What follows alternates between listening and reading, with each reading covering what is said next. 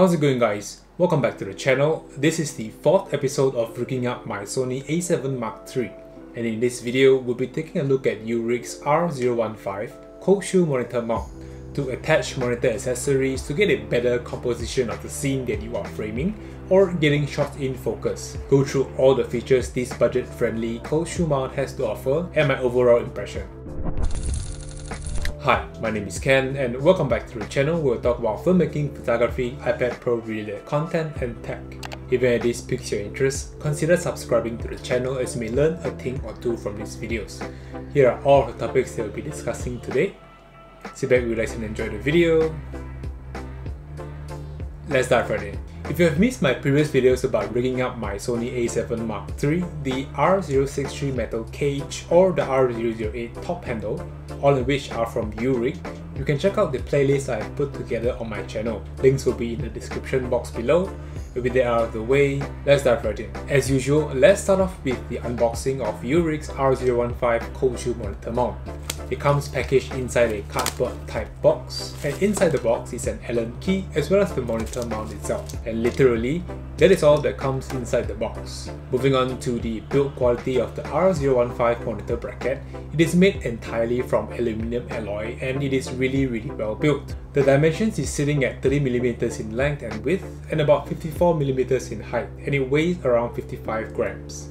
From the top, it has a 1/4 inch screw thread with Arri locating spring pin to ensure a tight connection between this monitor mount and the mounted accessories. And this part right here is a soft rubber material to prevent slipping or damaging the mounted accessory. The tightening knob has threads around it, making it easier to tighten and loosen the knob. The R015 also features a 180-degree front and rear adjustment and up to 360-degree rotation. Hidden under the knob, there is a hexagonal screw to tighten the 360-degree rotation. In case it gets loose in the future, you get to tighten it back. At the side of the 180-degree tilt, there is another hexagonal screw to tighten the rotation in case you are mounting heavier accessories. Well, the bottom mounting system is using a universal cold shoe mount with a hexagonal threaded knob for tightening and loosening it. And finally, at the very bottom, you get a 1/4 inch female thread in case you don't plan to use a cold shoe mount. Now, let's take a look at the features and how I use this R015 cold shoe monitor mount. Here I'm using it on the R008 top handle to basically mount my Fieldworks 5.5 inch f6 Plus monitor as part of my camera rig. Simply screw in the 1/4 inch screw on the bottom of the monitor and secure the connection using the thumb screw. And now we can mount the monitor via cold shoe adapter onto the top handle that has plenty of cold shoe mounts. Slide it in and turn the knob to tighten it. So with this setup, I can easily rotate the monitor 360 degrees depending on what type of shot I'm required to take. Say if I'm required to be in front of the camera, then the monitor will have to be facing me as such. It acts as a flip-out screen that is non-existent on the Sony a7 Mark III, where you can only tilt the screen outwards. And if I'm not required to be in the shot, then the monitor will be facing behind the camera and it functions as a bigger screen which improves framing your shot and nailing focus. With a 180-degree tilt, I'm also able to get low angle shots as I can easily tilt the screen facing flat as I look down, getting a clear view of the low angle shot. It is a much better experience as compared to looking at the tilting screen from the a7 Mark III. Now, onto the things that I like and dislike about the R015. What I absolutely like about it is the price range sitting at about 50 ringgit or less.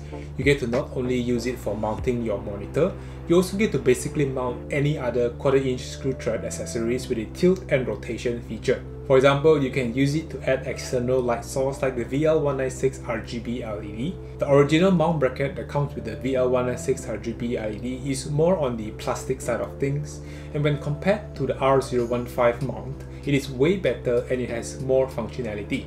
Now you are able to adjust the tilt and swivel of the RGB lighting, whether if it is mounted on your camera rig or even on a tripod. Here's another tip on how I utilize the tilt and rotation function together with the Rode Video Micro on camera mic.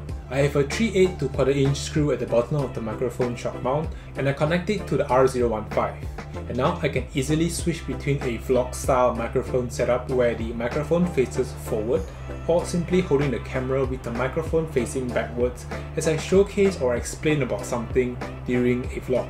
I don't have to unscrew the cold shoe mount on the Rode Video Micro and screw it back in the opposite direction. To me, that is pretty convenient. However, there is one thing that I didn't like about the product is that the bottom part of the tightening of the cold shoe monitor mount. Although you are able to tighten it, a hard push will be able to slide it from its mounting point, which is a bit weird. But don't worry, as from all of my past usages, it has never come off accidentally. And even if it does, it is still pretty easy to tighten it. But I would still prefer a more secure connection between the cage and the monitor mount. All in all, this is a fantastic little closed shoe mount monitor to have, with its price range sitting at about 50 ringgit. Take note that there are other versions from Uurig, the Ulanzi U150 DSLR camera ball head monitor mount that sort of functions about the same, and Ulanzi's PT12 triple closed shoe mount, which offers 3 additional closed shoe placements. And that is all I have for you guys in this video. Hope you find this insightful.